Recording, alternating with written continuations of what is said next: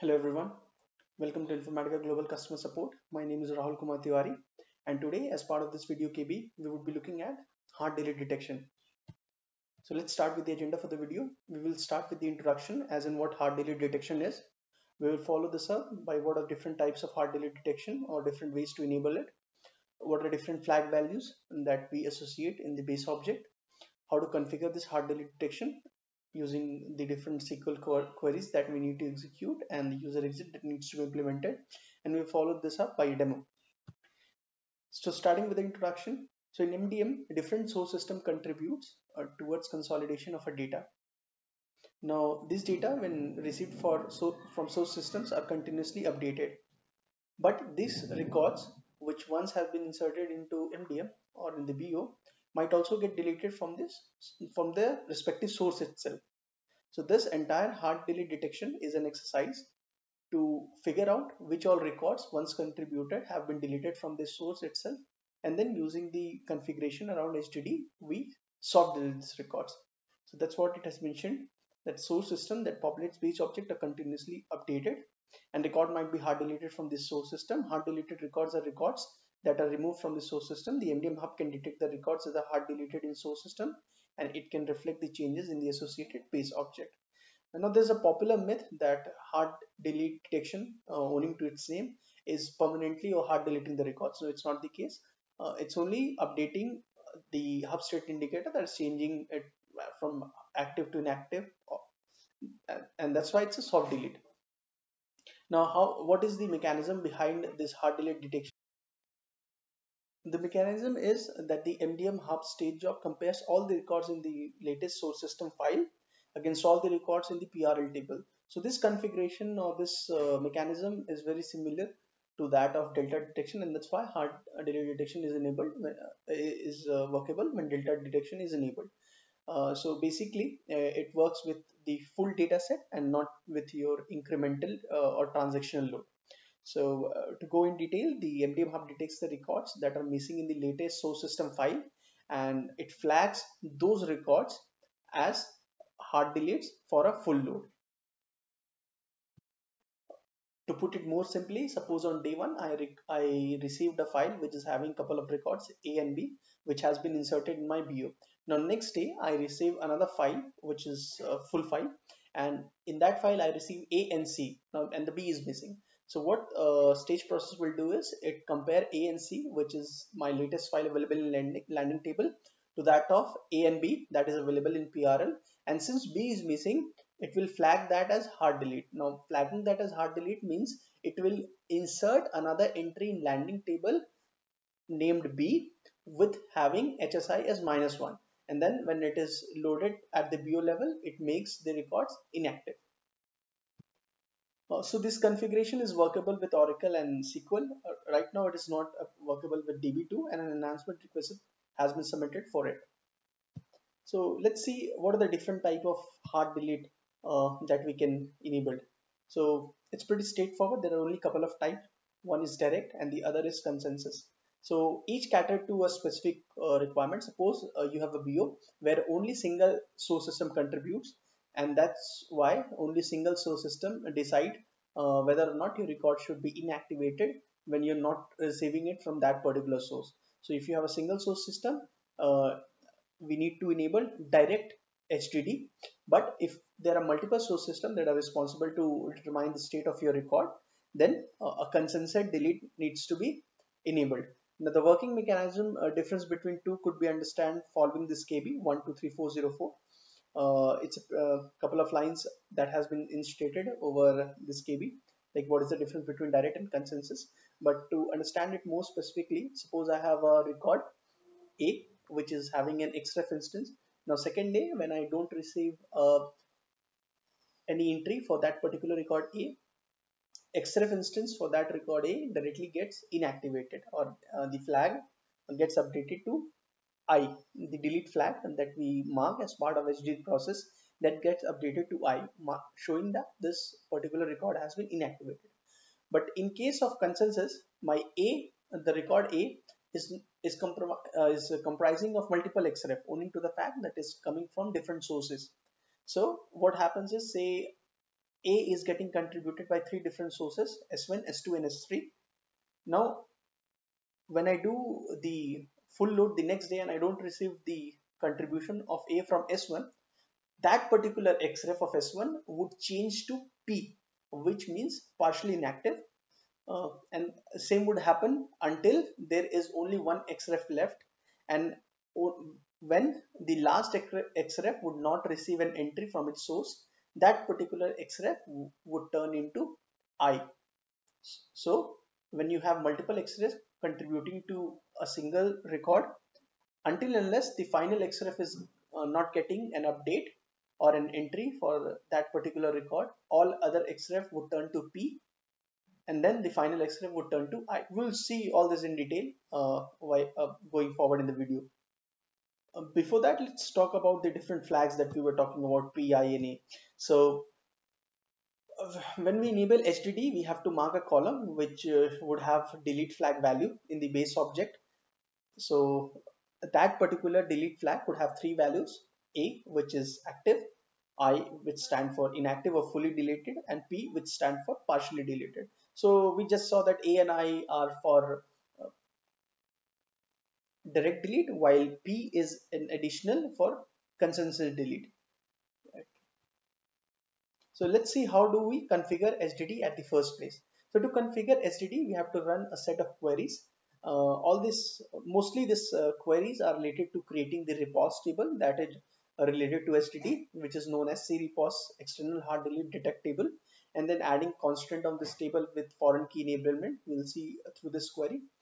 Then we have to add a job metric type code in the job metric table. We know that as part of every job load stage we have a job metric, and then additionally we have to add another metric for HDD, and then we have to add some trust and validation if in case we are setting up consensus. Why we require this, we'll see this later in the video. And then how do we implement HDD in the user exit? So and where do we need to do so? So basically there are two spaces where HDD needs to be enabled when it comes to user exit. So first is post stage, the other is post load.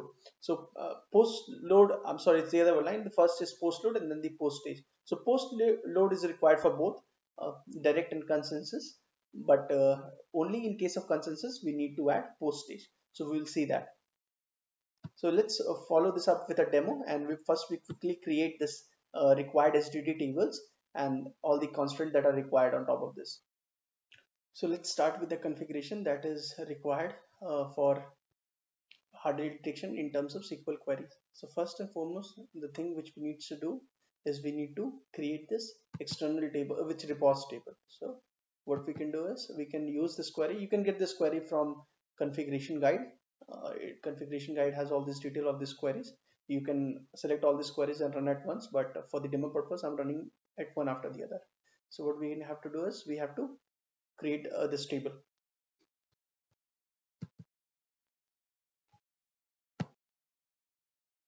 So this our table got created. Now the next thing is we will add comment on each of this column.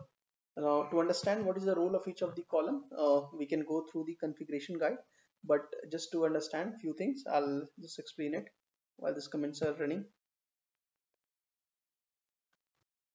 So here a quick introduction to this table. So as part of this table we have a column row ID table. Now this is the row ID table of the staging table for which we are going to enable this hard delete detection. HDD enabled, it has value 1 or 0, which means whether it is enabled or not. HDD type, it will have value direct or consensus, showing whether whether it's a single source or multiple source that is required.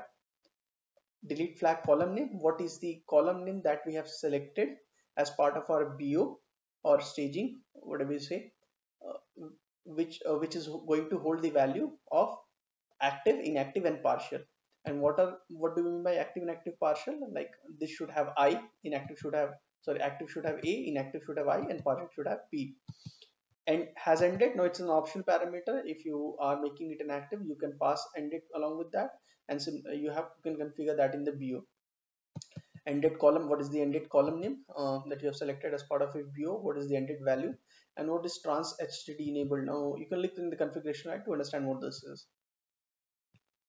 But at the base level, it just shows that whether the process of detecting hard deletes are transactional or not. There are a couple of additional optional columns that is only required when you have some specific configuration, which can be checked from config guide. Let's look at the other queries that are required. Now the external table that I've created, on top of that we are going to add certain constant, like the HDD type can only be direct or consensus, the hard delete HDD enabled could only be 0 and 1, has ended could be 0 and 1, and it would have a unique row ID table. So all this constraint would be adding it. So let's add it. Now after that, one more important thing to do is to enable the foreign key.